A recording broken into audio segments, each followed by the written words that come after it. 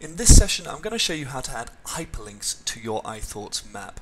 There are three types of hyperlink that we think are most useful and that you might want to use, so we're going to demonstrate those three. So you'll see in our map here, under Thursday morning, I've placed a few tasks for us. So we've got a Biggerplate meeting in the morning, lucky you. We're going to review next week's schedule, and we're going to plan some activities for Saturday. And hopefully I'll use these three topics to clearly demonstrate the three hyperlinks that we think you'll find most useful. So first and foremost, you'll see here, if you're meeting with Biggerplate or any client, you might want to add a link to the client's website so that you have instant access to their website and submit more information about them without adding loads of additional content into your map. So to do that, all you need to do is either right-click on the topic where you want to add the hyperlink. So if I right-click here and scroll down to the bottom of this menu, you'll see there is a hyperlink option here. If I then click Edit, it pops open this little window that allows me to input a hyperlink. As a quicker option, if you click on the subtopic you want to add your hyperlink to and simply press Command K, you get the same option.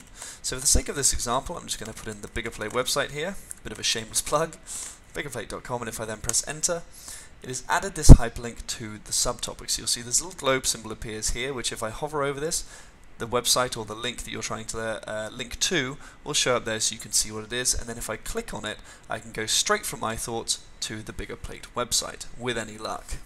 And there we go, open it pops. Open it pops?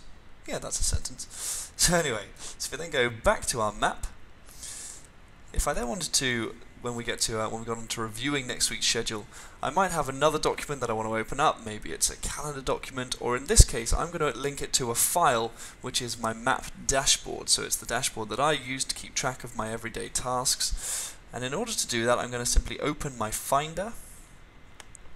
And you'll see I've already put it there, ready to go, Barney Dashboard, and all I then need to do is either Command C or simply right click and copy, or I can just opt to drag it from my Finder into the map. So if I drag it off here and hover it over, and then if I release it, you'll see this little cursor appears. Now what that means is that you've linked to a file or another part of the map, which I'll show you in a minute.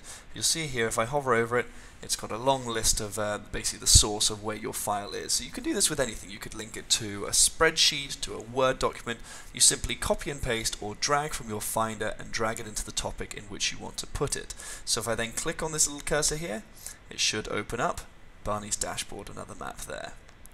Finally, you might want to link to another part of your map. Now for this map that we're using, it's not too much of an issue because it's a fairly clean, concise map. There's not a huge amount of information there.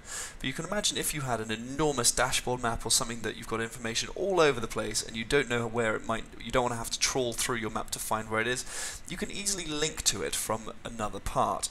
So here we go. So we're saying plan Saturday activity. So what I might want to do is link to the Saturday part of our map. So what I'd do is I'd come over to Saturday here. I would right click on Saturday, so the place that you want to link to.